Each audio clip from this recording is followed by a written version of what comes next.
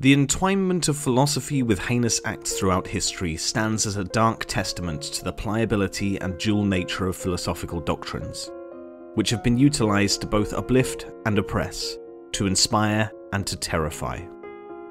At various junctures in human history, philosophical beliefs, whether manipulated or strictly adhered to, have been leveraged to legitimize actions and policies that have caused immeasurable suffering and loss.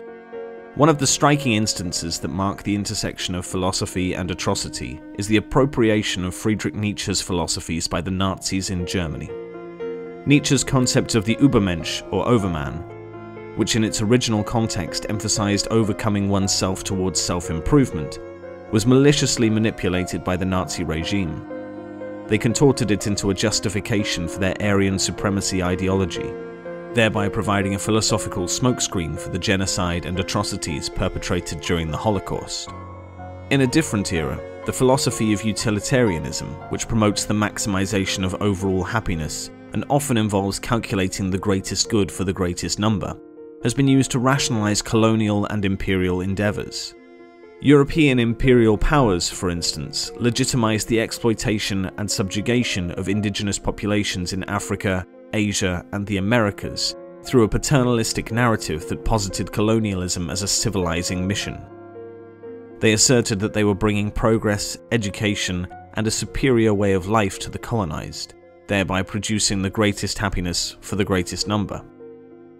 The heinous acts during the era of slavery were similarly philosophically defended.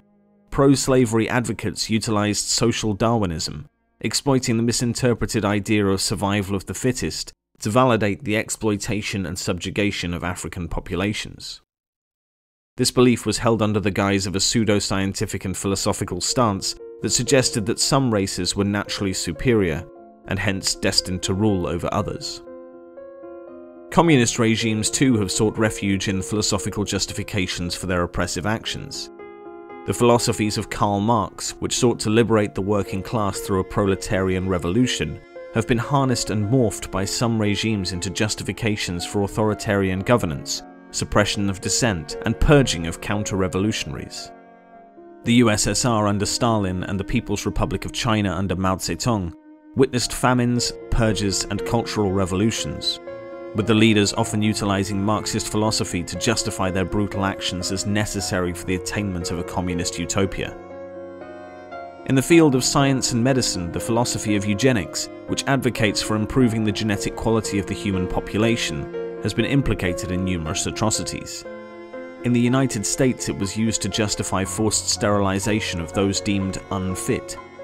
In Nazi Germany, it was taken to horrific extremes, with the systematic extermination of individuals deemed biologically inferior or life unworthy of life, such as disabled individuals, in pursuit of a so-called master race. The historical trajectory of using philosophy to justify heinous acts illuminates a dark and perplexing dimension of human rationale and moral judgment. It exemplifies how philosophical doctrines, often originally formulated to explore ethics, existence, and knowledge, can be perverted and deployed to legitimize and render intellectual weight to acts that starkly contravene moral and ethical boundaries.